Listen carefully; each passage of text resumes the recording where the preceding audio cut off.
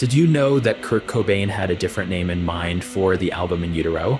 Kurt always spoke his mind. Right from the start, he felt Nevermind was too polished, almost like hair metal.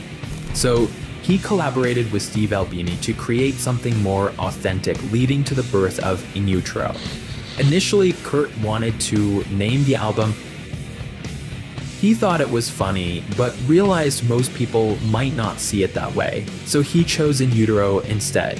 Still, he continued to use the sentence as a sarcastic reply to anyone asking how he was doing. Unfortunately, this joke gained a somber significance after his death in 1994.